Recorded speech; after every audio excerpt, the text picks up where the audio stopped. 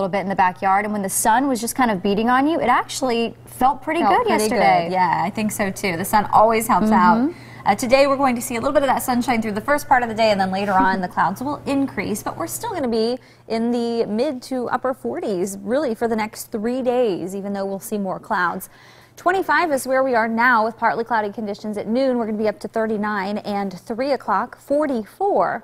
With temperatures still in the low 40s at 5 o'clock with those increasing clouds, and we should become mostly cloudy by the time we get to the end of the day. Our breeze will be coming in from the south-southeast between 5 and 10 miles per hour. So more clouds today, but temperatures will still be running above normal.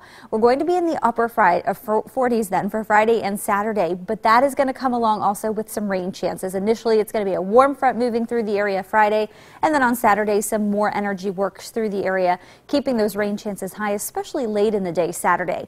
Behind the system, falling temperatures on Sunday with some scattered snow showers possible. We're not expecting any big accumulation from this. It looks like it'll generally be light, but those are the changes we're going to see in the next few days. Right now it's 25 degrees with a southeast wind at 6. Our current wind chill is 18, so even though our air temperatures are not in the teens this morning, it still feels like it if you're standing out in that breeze. Everybody's sitting in the 20s and upper teens out there. We have 18 in Richmond, 19 in Springfield, 17 in Troy, 25 here in Dayton, 24 in Xenia, 21 in Urbana, and Bellefontaine is 28 degrees. Satellite radar loop, we've had clear skies through a good part of the overnight. We do have some clouds rolling in from the west, so it is going to be a partly cloudy start from the day. All the precipitation today for our daylight hours stays west of us, but you can see a big storm system rolling across the southern part of the country here with rain ahead of it, so that's what will arrive late tonight into tomorrow morning, and then we'll continue to see the rain chances as that area of low pressure works over the area on Saturday. Here's Future Track with dry weather expected for your drive to work this morning, even for the lunch hour and coming home just partly sunny, nice and quiet. Tonight clouds will be thickening, and as we go beyond 3-4 o'clock tomorrow morning, we'll start to see the rain chance.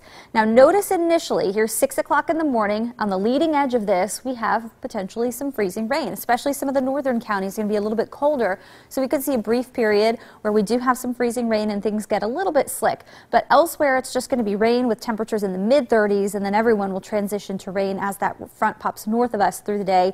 Still some scattered activity in the afternoon, but there is a better shot in the afternoon hours of Friday to see some more dry time.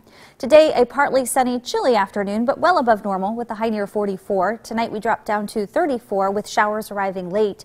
And tomorrow afternoon, some scattered showers around, especially in the morning, and then a few later in the day. Will be mostly cloudy, but still we make it to 47 degrees. Your Storm Team 2 7-day forecast. Saturday, we push up to 49. Saturday's rain chance looks highest late in the day, so pretty quiet through the morning and early afternoon. And then there's the colder air building in Sunday with a good chance of some scattered light snow showers. Temperatures next week look quite frigid with highs only in the 20s and lows in the teens.